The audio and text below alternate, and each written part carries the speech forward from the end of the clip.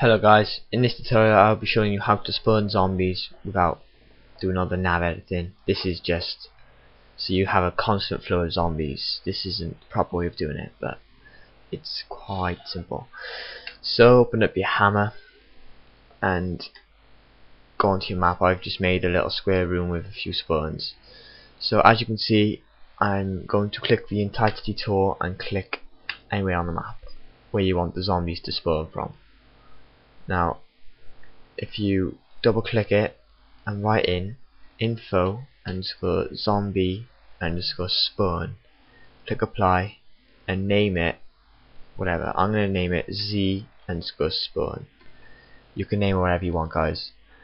Right, so now that we got that, we want a timer to time how often a zombie comes. So I'm going to click the entity tool again, click anywhere on the map this time, and write in logic underscore timer.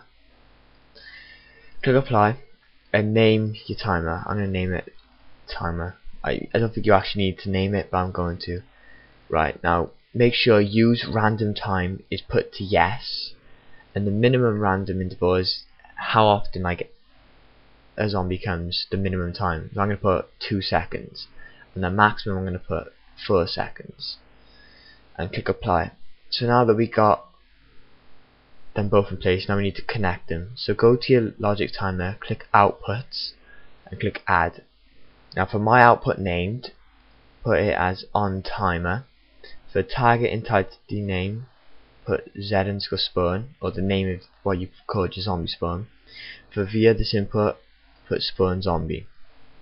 Once done this, click apply and it will spawn the zombie every maximum of every 4 seconds. Now I'm going to compile my map and show you. So if I compile, it has loading up my game now. Map Alpha D tutorial. So now the map will load, and every 2 seconds a zombie should spawn. 1, 2. Now it's all good, but the thing is you need to remember not to put this spawn anywhere seeable, because it looks a bit glitchy. I can see the zombies, and yeah. So anyway guys, hope you enjoyed and good luck with your mapping.